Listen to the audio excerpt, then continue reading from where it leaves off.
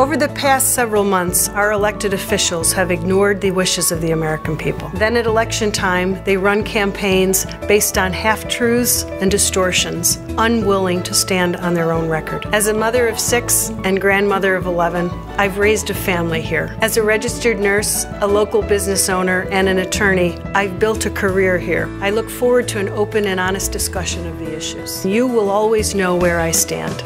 I'm Marie Buerkle, and I approve this message.